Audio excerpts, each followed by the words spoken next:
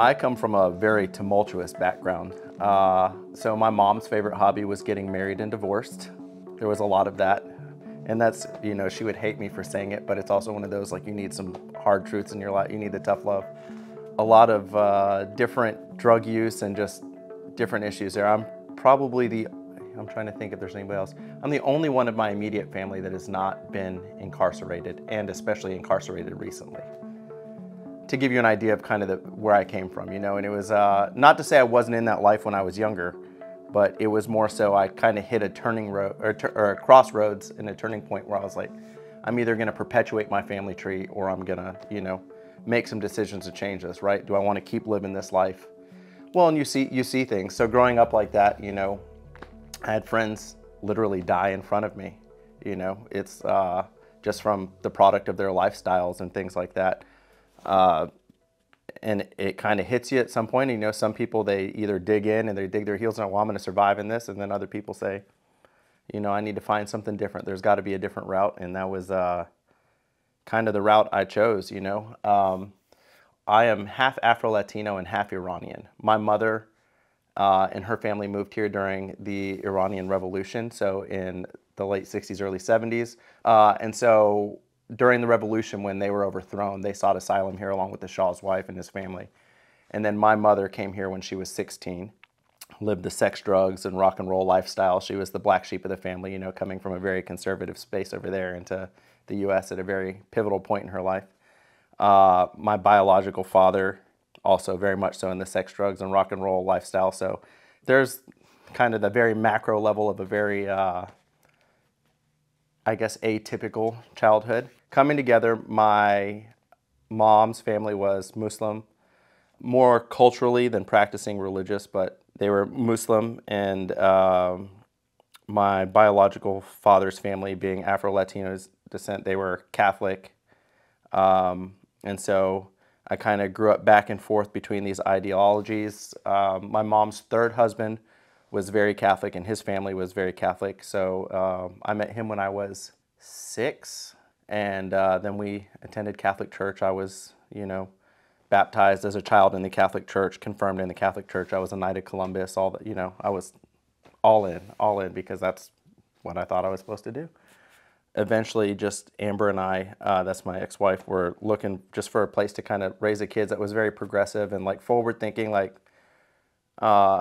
really trying to embrace the idea of people who are rejoicing in their faith as opposed to mourning it, right? Like, as opposed to looking at your faith as a way to limit the things you're doing in your life, but really rejoicing in the freedom that you had in it. And so we kind of settled in the Methodist Church. It's, quite the religious journey, I suppose, kind of runs the gamut. So for me, it's been interesting, in Christianity, because I came to it from primarily an Islamic background. So, learning it and really not really making faith my own until I was an adult, because I was kind of culturally a Christian in the Catholic Church, and I went through as very, I did the things that I was supposed to do. I dotted the I's, I checked the boxes, because that's what people did. But my faith probably wasn't my own until I was probably 24, 25. So having a background in other faith and then coming to that, it was wild to me, and it was both a blessing and a curse, right? Like, I can walk into these churches where people grew up knowing the songs and doing the things, and I knew none of it because I just didn't have that exposure. But in the same regard, I also didn't have a lot of the bad practices or like the dogma that had come with everybody else that had grown up, like we always do it this way. We always not, and I'm the guy that's going to question, well, if you always did it that way, why? Well, we just have. And I'm like, well, that doesn't make sense. And so we've gotten into a place, especially as Christians, where we sit in comfort and what's familiar. We're really good at ministering to Christians, people already churched, and we're not good at getting outside that comfort zone, making ourselves vulnerable and loving people, and just realizing that loving somebody and bringing them into the Christian faith doesn't mean making sure they're sitting next to you every Sunday. It means sitting with them in the rough parts of their life, because they may not have ever had that experience in their life, It's a conversation I actually had with another pastor, who's also into CrossFit. I'm into CrossFit, or just in the gym culture. And we were talking about how crazy is it that I can walk into another gym and feel more welcome in a CrossFit gym because we work out similarly than I do walking into a church on Sunday. Like, what marks are we missing, as a Christian? Like, we've created all these rules and things, and loving people, like, doesn't have to be just somebody who's in a suit on Sundays. Like, loving somebody is just living your life side by side and just treating people well. And, it doesn't have to be these specific check boxes that we've created to automatically, mark us as good Christians. The entire point, we should be turning our hearts and minds towards them, living like that, living better, loving people, bringing everybody along for the ride. So it's very much so. And I mean, that's kind of a founding principle for my entire life, like that greater good mentality. If it's for the greater good and I'm bringing people and I'm loving people and leading by example, then we're creating like this healthy culture where we remember that people matter, right? It's not the things, the beliefs. We have such this divisive rhetoric that we follow now, especially in politics and life and culture.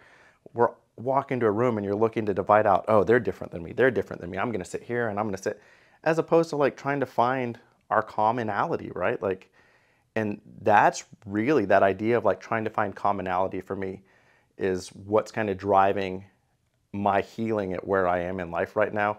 We have kind of talked to this, like where I started and kind of where I've gone in my faith journey.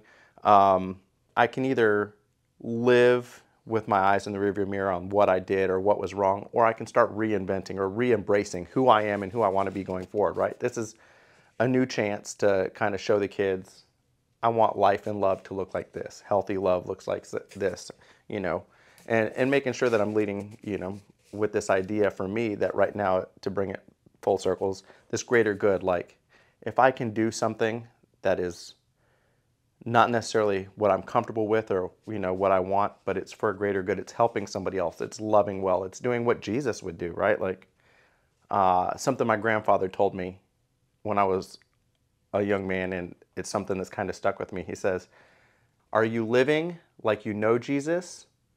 Are you living like you know about Jesus?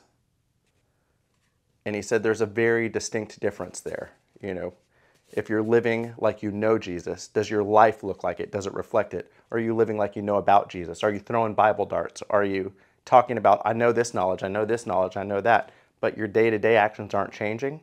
He's like, which type of person do you want to be? And so that's been something that's kind of stuck with me, for my whole life. I'm like, and now I guess, in these last few years as I'm kind of healing from this divorce and whatnot, I'm like, well, how have I been living, And especially like with my kids, how am I loving my kids? Am I loving my kids like I know Jesus? Or am I loving my kids like I know about Jesus? The biggest thing for me as I've gone through this and realizing that it's a season has freed me to really embrace the fact that if I choose to get up every day and focus on the negatives, I'm gonna find negatives every day. If I get up, like, that's not to say that there's not a place for it, right? There's stages of grief. You're gonna go through the anger. You're gonna go through the depression. And sometimes you gotta sit in it. And it just sucks. There's no way to rush through it. But if I actively make the choice to look for the positives and embrace those, it's easier for me to find those in the day. I guess that bit of hope or that ray of hope is just to realize that it's a season, to realize that it's gonna come and go. It's not a linear progression. But making sure that in those seasons and in those nonlinear progressions that we're acknowledging the little things and just realize there's growth and healing there, and give yourself credit for it, because you don't need to go out there and get all the credit from everybody else if you're able to realize it for yourself. Like, all right, I made some good choices today. I'm constantly getting better. It doesn't have to be on somebody else's time frame. It just got to be, I've got to put my head down and get through it and just acknowledge, like, I'm here in this, but it's not where I'm going to be forever.